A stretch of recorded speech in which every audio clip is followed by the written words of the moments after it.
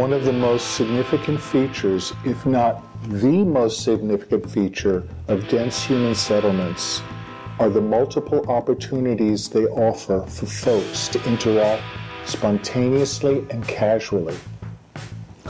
All the world's a stage. All the men and women only players. They have their exits and their entrances. Although Shakespeare is most explicitly referring to the stages of life, the 7 stages of man, I don't think he would mind us extending this metaphor to the stage of the street, the boulevard, the park, the plaza, the piazza, as the Italians say. And of course, to our actual, in real life, IRL interaction within the public realm, the ritual of the promenade, the public walk in the theater of life. I feel so fortunate, so blessed, that I came up in a time and a place, Greenwich Village, New York City, in the late 20th century, the 1960s, 70s, and 80s especially, where let's go for a walk was an open invitation to go out into the public realm and observe and interact with other folks. The promenade, this foray out of our comfort zone into the world, was an adventure, often fraught with transgression and danger.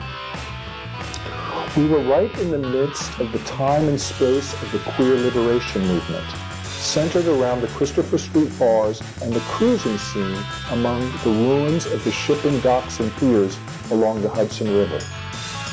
There were still the vestiges of the street gangs that had historically developed out of ethnic identity and neighborhood boundaries. These angry young men had to either be carefully negotiated with or cleverly evaded. Walking around as a teenager, it wasn't unusual to be both sexually propositioned, cruised by adult men, and then conversely to be invited by other boys in the gangs to actually physically assault these very same men. Sex and violence. Spicy. When I go back to New York and walk down these very same streets, I observe, wow, everything is so gentrified, so sanitized now. None of that emotional experience, none of that excitement.